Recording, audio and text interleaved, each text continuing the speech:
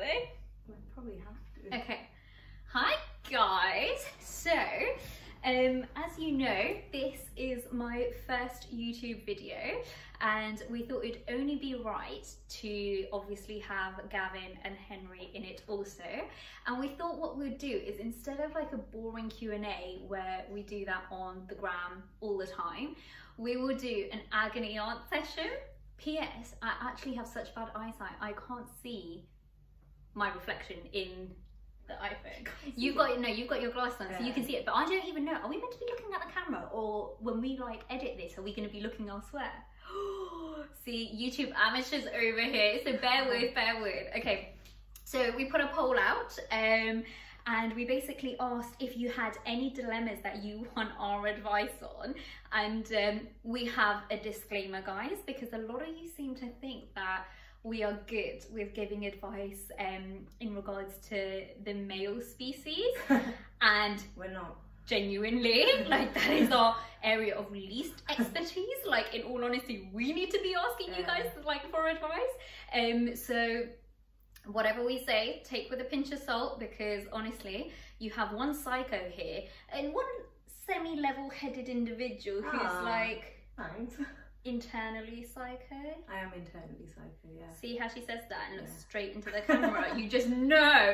Anyway, okay, so let's get started. But we're in no way qualified to give any advice whatsoever. But if our advice helps you, then you're welcome. You're welcome. You're welcome. But yeah, we're not qualified. Do you know what really irritates me? These bloody black socks. It's such an eyesore. Just feels like I want to hide them. Okay, fine. Right, let's go. Let's start with, okay, when I try getting to know someone, he just eventually ends up talking dirty. How do I avoid this? Well, that's a good one to start with. Is that with every guy you talk to? Listen, we don't judge here, okay? No, there's it's no judgment. zone. Is it because you're looking for something super serious? And have you made that kind of obvious from the offset, to be like, look, kind of not in it for just fun and want to actually see this through, like, yeah. Like, have you made it obvious to him that you don't want to just do like a hookup or anything? Yeah, like this ain't no Tinder, you know? We're just serious here. Have that conversation. Yeah, maybe just make sure you set your intentions, like make them known from the beginning. That's it, right? Another one.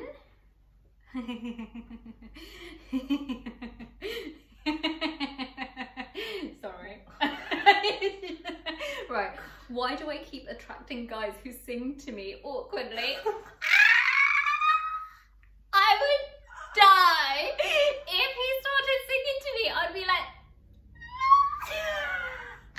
what would you do? If you tried to serenade you. Oh. I couldn't. I'd be like, abort, done. I'd leave. We're good here. I don't need singing.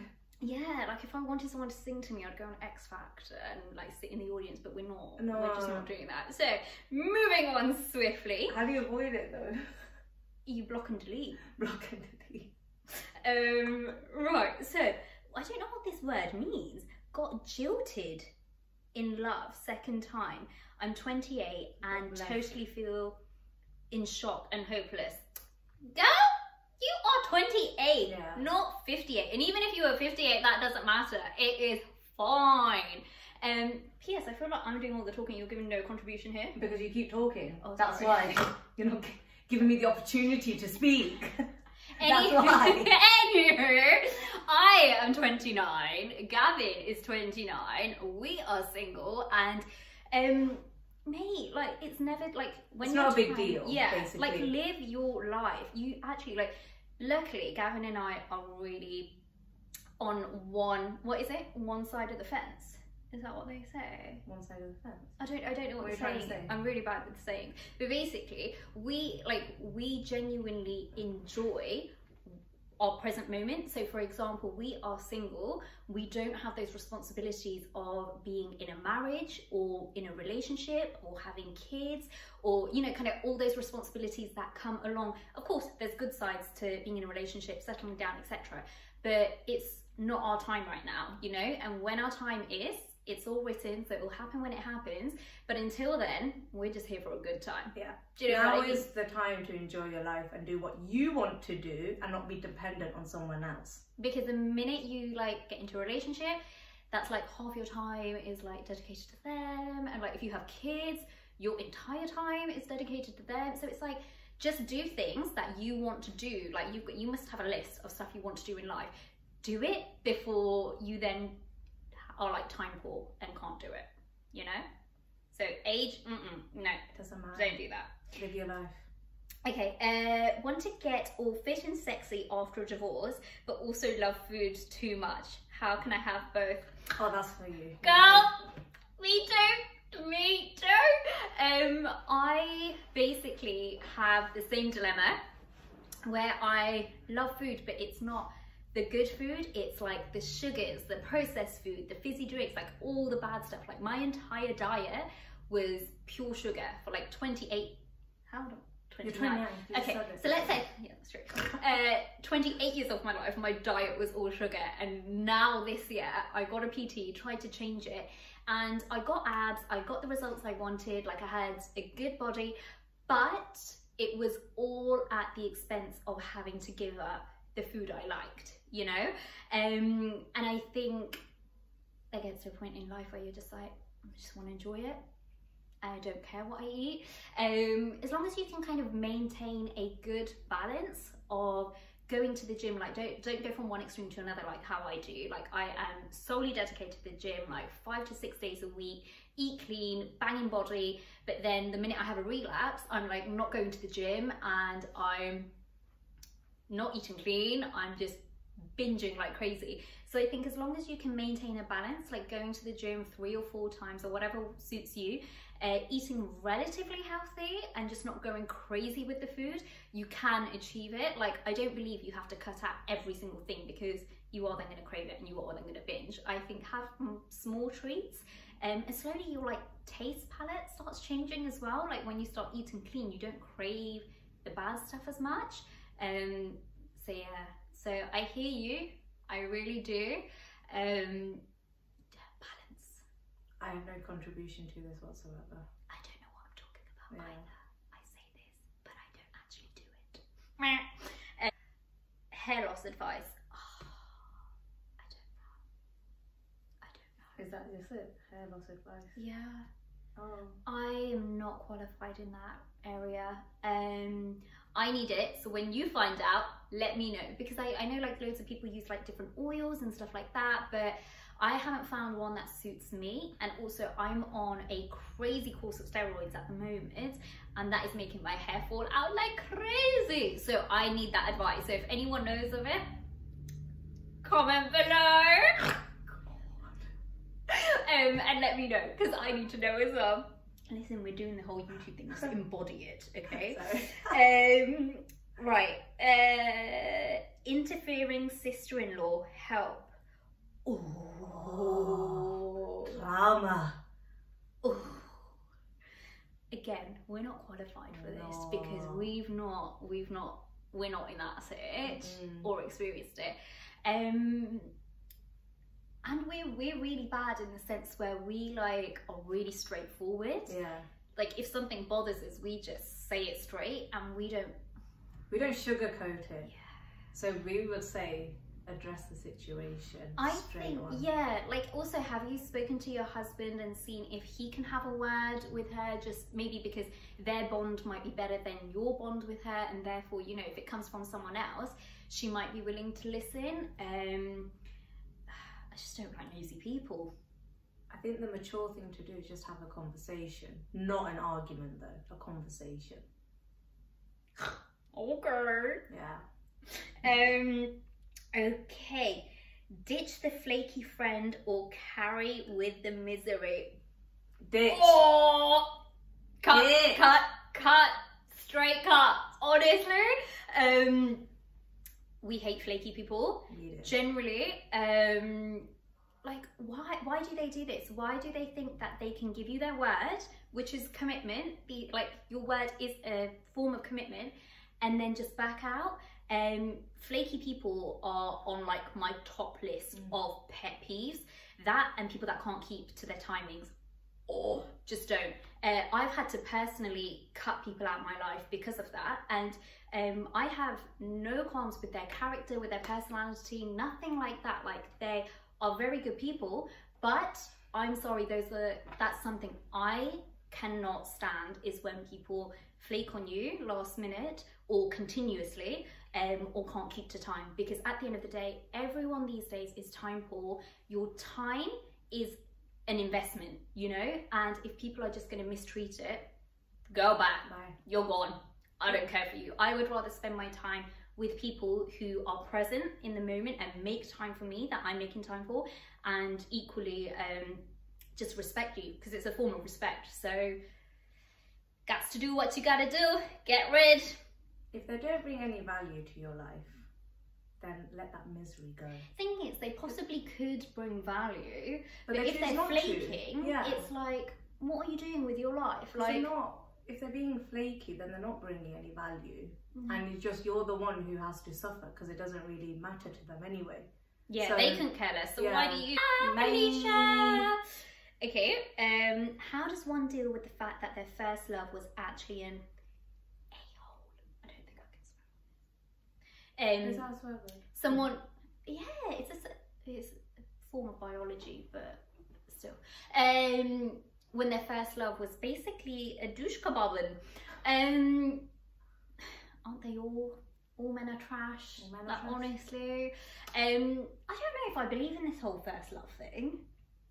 Do you know that? Yeah. It's like... In what sense though? Like, how do you know that they were your first love? Yeah, because you had other people to compare it with, and like, I don't know. Like, I feel like there is no such thing as first love. There's only like a soulmate, and then aside from that, like, hopefully that's who you end up with, you know, like marrying and living the rest of your life with. But aside from that, it's like, obviously you're in love in the moment, but then clearly not so much because it doesn't work out. Yeah, I don't know. Like, and if they were then they weren't really your first love then. Yeah, like, they shouldn't qualify as that. If they're like douchey, they shouldn't qualify as that. Like, you should not put that label on them, because they don't deserve it. They don't.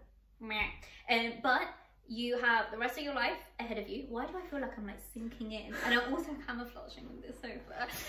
You have the rest of your future with you, girl, and someone's gonna come along when the time is right and show you why it didn't work with that person. So don't dwell over like spilt milk. Don't do that. Just move on, because like in a month's time or a few months' time, you're then gonna look back and be like, I spent so long crying over this douchebag when I really could be out and about and just living life and like doing stuff for me. Know what I mean? Yes. Yeah, I don't believe in that whole like being upset. Right. I can't find a guy on my wavelength. Ooh. You hit the nail on the head, mate. That is a you struggle. did. Yeah. That is a struggle. Don't you think in this day and age, I get told by like my friends and family that I'm like super picky, and I know I'm like a smidge picky, smidge, but it's just like, you know, when you vibe with Gavin loves it when I use the word vibe. I hate people use the word vibe. But we then can come up with an alternative word for vibe. So if you know an alternative word, and what were you saying before vibes came along? Comment below your alternative word for vibes. I don't know, but yeah, so basically if you don't vibe, you just don't vibe. Don't gel, you just don't gel. Oh my god, maybe it was that! Because it's not connect, because that's like going deep. No, but that's quite similar as well when you're vibing and connecting. Okay, well, regardless. Oh my god, I feel like I'm getting sweaty under here. Regardless, yeah, if you don't gel, you don't. And in all honesty, I do feel like it's a lot harder to find someone on your wavelength these days. I feel like just people committing these days isn't the same. Like, they've got so many options with all these like dating apps that, you know, like, you've got people at your disposal. Like, they've got girls at their disposal. And you're like, what are you laughing? Oh, Henry! Sorry, just spin the camera. It's just going sideways. Henry got crump last night, clearly. He's hanging. Bye, Henry. Oh.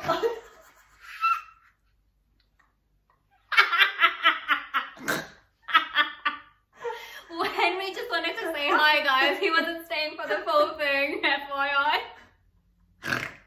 Anywho, disclaimer, she snorts a lot. Oh yeah, sorry about that. I thought you were going to do a disclaimer about Henry. No. He's our child. He's like 6 years Our old. child. Well, she took full. Let's not even get into that because that's something else. Anyway, commitment. These days people just don't commit. There's too much option out there because of the dating apps and everything. So they're just playing the field at the moment, and it's all men are trash. All men are trash. Hashtag all men are trash.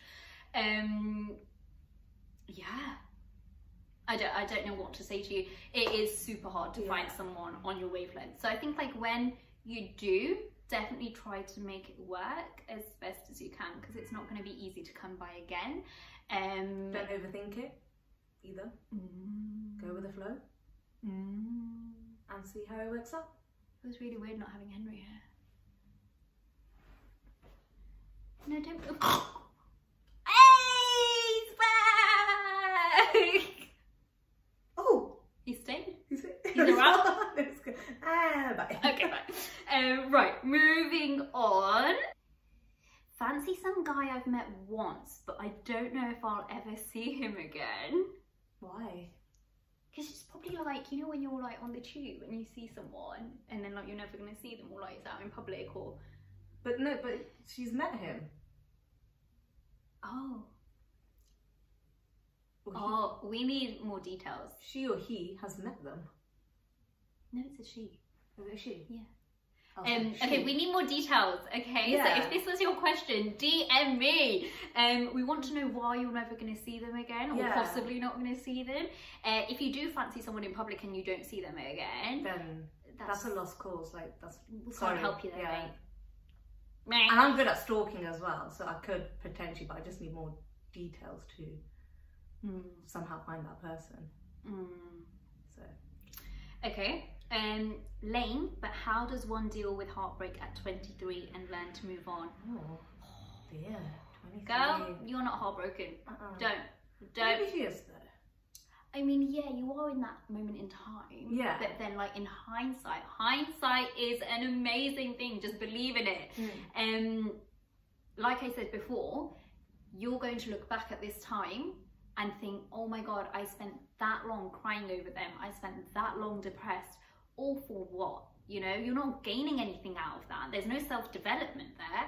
So, but you learn from it. You definitely like learn from this heartbreak, you will learn from it and you'll grow as a person. So because you're 23 right now, you're still so young. That honestly, you've got all these years ahead of you. That when you do get older, when you do eventually find someone that's right for you, you'll look back on it and you'll think, I've learned from it. Oh my God, Gavin, wait, hold on. Remember the other day we Googled this because we were like, do you know what? Like, I'm not an emotional person. However, I do say that like, if you're going through like a breakup, etc., feel your emotions, don't suppress them because then your like recovery rate's going to take longer. Do you know what I mean? So like one day you are going to like, the more you repress it, that one day you are just going to like blow up. Yeah, and it's like the recovery time is gonna take longer. So don't ignore it. Feel those feelings, let it out, and then move on. Do you know what I mean? But the other day, I swear, I'm gonna Google how many people go through a heartbreak in a day, because you're not alone. Like I know you feel so alone right now, but genuinely, there's so many other people out there that are going through the same thing. So you're not alone, and you can get through it because everyone's been through it. Everyone's been in that situation. Right, I'm Googling. Hold on. On average, there will be at least 531,925 breakups. So you're not alone. Definitely not alone there. You'll get through it, girl. You will get through it. You'll get through it. Live and you learn. Right, hold on. Now the second batch of questions. Scared I'm not going to get into uni for medicine. You got this, girl. You got this, okay? You will. just believe in yourself, study like crazy, bang out the exams, do as best as you can, and then you know you've done it like the best you can. And like we had a friend who did a different degree and then did medicine after that. And no, she did one in between as well, she did a didn't she? master's as well. She's on fire. She is a fire doctor. She's shout out Dr. Hina Shahid. Dr. Hina Shahid. But I think just dedication and commitment, right? Like regardless, you will get there. And just pray and study and you'll get there. Like hats off to any doctors, any nurses. You're all amazing. We can do your job. We just couldn't. So yeah, don't stress it. You'll get there. Right. So how does a shy girl find a man? Oh, it's really awkward. I don't know. It's like we're not best to give that advice because I just sit there and snore and get clammy hands apparently. Apparently I get really clammy hands. What do you do? I don't do anything. We just don't date just to avoid that. Like we just ignore it. Like we're just cool. We're like our Prince Charming will come to our flat. We don't like inside our flat when it's time. We don't like to put ourselves in that situation basically. Everyone's like, oh, why don't you try speed dating? Oh no. I would kill myself. No. See, we're not giving good advice right now. Yeah, we're not good agony aunts. A lot of people do say do something that scares you. Yeah. In dating. But in dating, like if you're shy, then how are you gonna meet someone? I think so like, you have to. You know that you're shy. You just need to overcome that and be like, right. Don't think about it. Don't like overthink it. Basically, don't get too much in your head about it, and just go for it. What happens will happen. And if it doesn't work out, then oh well, on to the next one. Do you know what I want to do? I want people to send in like really bad date experiences. Like how fun would that be? I think we should do that next. Anywho, okay, so basically our advice was what? Whatever I just said. Whatever she just said. So just rewind. Okay. Right. Starting speaking here, someone. Okay, so one of my followers started speaking to someone through a Muslim marriage app. We didn't end up meeting due to someone close in his family getting ill, but kept in contact over messages, etc. But don't really speak on the phone. I like him, he seems nice and caring, but haven't met. What should I do? Okay, do you know what? Genuinely, this is so common. I have heard this so many of my friends, like my family have said the same thing to me. And I'm sorry, we're not looking for pen pals or cyber friends, okay? If they want to like get into a relationship, get to know someone, they need to act on it, they need to meet you. So make that suggestion, be like, okay, look, it's been quite some time since we've been talking. I think we need to meet now. But it's just weird, that whole family getting ill. I have heard that so many times. And I just wonder, is this now becoming like a common F-boy response? Yeah. Do you know what I mean? Like they just like the attention, but they don't want to see it through. Is that what it is? I don't know. But we don't know the backstory. We don't. It could be a family situation. So give it a couple of weeks, and then if you're still talking, then make the suggestion and say, hey, let's go for a coffee or something, and then see how they respond to that. I also gulp really loud, so I hope you can hear that. But yeah, I get a DM me and tell me how long it's been, and we'll take it from there. We'll be your personal date connoisseur. Advisors. Advisors, okay? Again, oh my God. We're not qualified for this at all. Why do guys get your number, talk, then ghost? Girl, honestly. Who knows? Genuinely, all men are trash. And that is literally what we're going to conclude this video with. That all men are trash. They're not worth it. It's just weird. I think they're just trying to fill a void or something. Like they're bored, so they want to chit chat. Either that or they've got options. They've got like filtering through them. So they want to see who's the best one out of it or the most convenient one. I don't know. No one knows how the male brain works, to be honest. So we haven't figured it out, honestly. If we had, we'd be like charging for this ish. Yeah. Right, he wants me to move in with his parents after marriage. I don't want to help. Okay, so this is an interesting one because I feel like it really depends on the family themselves, because I know there's this whole like stereotype of like mother-in-laws being hard to live with and stuff like that, but they're not all like that. Do you know what I mean? I mean, like, I know like from my family, like my aunts and my mum, etc., they'd be like, they would be tolerable to live with and so nice and stuff. So I think like, unless his like parents are like single parents, like a single dad or a single mum, that's completely different, because you 100% want to move in and you want to support them, because you wouldn't want your own parents alone. Do you know what I mean? But if his parents are quite young, mobile, together, I'd say maybe suggest, look, how about a couple of years, like in the first couple of years of marriage, we live on our own separately, and close enough, like close proximity to the parents, just because obviously going into a marriage, there's so many things you've got to adjust to, and so many things that are new that you two are really going to have to focus on, like making your relationship work. Because you need to be able to live with your husband first, and then trying to live with 2 other people, maybe their siblings as well, is going to be a lot to handle, you know. And I don't think guys actually think about that, so like think it through, do they? They just think, oh yeah, she's coming into my house, it's totally just another person is going to be completely normal. Yeah, but it is like a number of new relationships you've then got to build that rapport with, you know. But I would suggest, you know, just take him to the side and say, look, here's my reasons, I really want to focus on us, we will visit your parents this many times. Like in my head, I always had that when I get married, I want to live on my own with my husband for a couple of years and build that really strong relationship with my in-laws. And then actually, like when I'm ready to settle down and have kids, I then want to move in with my in-laws, because I want my grandchildren, well, my children, to have a good relationship with their grandparents, and then like just be around, because like obviously his parents will be getting older, so it'll be nice to be around to like help them out. But if he is adamant he wants you to live there, I think it's just a sacrifice you're gonna have to make, you know. Like, see if you can have like a good open conversation about it, and give him all of your reasons as to why you feel as if there would be a stronger relationship if you lived separately. Like, what would bother you if you do end up living with the parents? Address those issues first, and then take it from there. See how understanding he is. If he's completely adamant, he might have his own reasons, like there might be stuff you don't know about, and he might open up to you then, and then you find out and you're like, do you know what, actually I don't mind it. So yeah, it's a funny one, but open convo, state all of the reasons why, like have your evidence there, and then have like just a calm, mature conversation about it.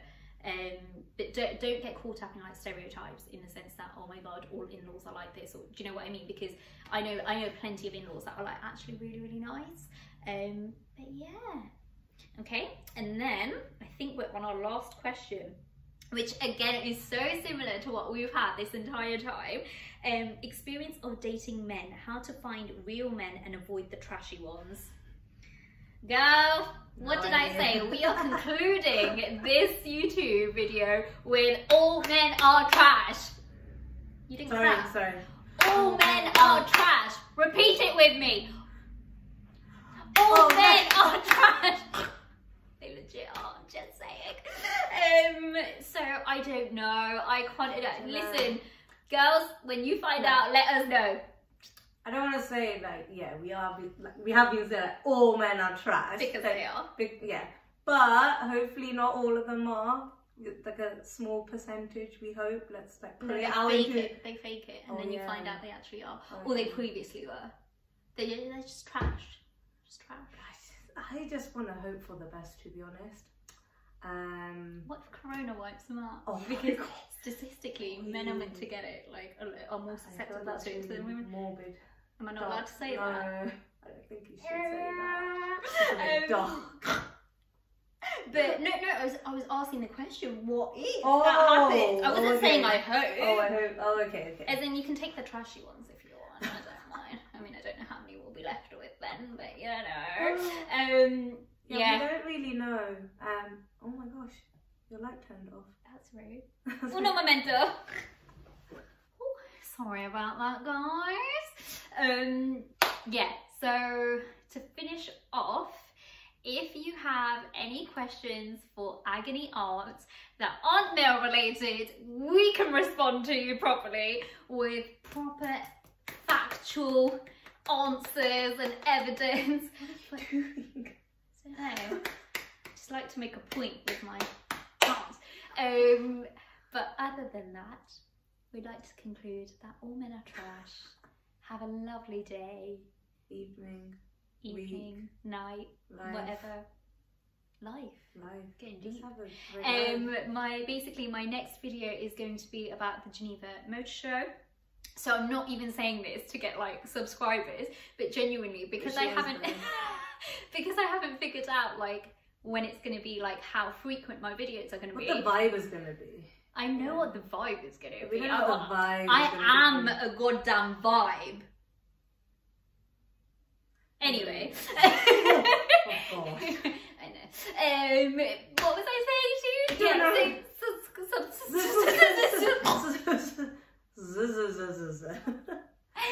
Subscribe below, and that way you'll know when my next video Hit the is like out. button. I don't like, yeah, you do that too. Hit the like button. But yeah, hit the subscribe button, leave a comment, and yeah, just drink your water, guys. Drink your water. Stay hydrated. Don't be thirsty. Do not be thirsty. And live your life. Live your best life. Bye. Bye.